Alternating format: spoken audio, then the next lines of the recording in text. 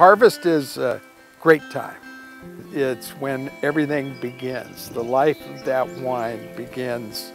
It's that 3 or 4 weeks before harvest begins that there's always just a little bit of tension going on in the family.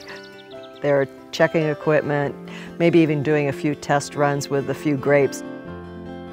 Once you're in it and you're working 7 days a week, you get a little bit worn out, beat up, but you soon forget about that after harvest is over. CK Mondavi was started by my grandfather. He began his career with shipping grapes to home winemakers. In 1946, it rained severely and the fruit began breaking down. He said, if I don't pick it and make it into wine, I'll lose the entire crop.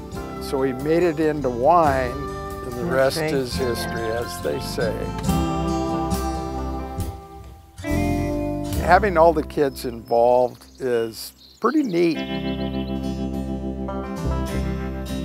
We feel the most important thing about life is family. As our families are growing as well, too. All of this could be gone, but if you have family, you're still whole.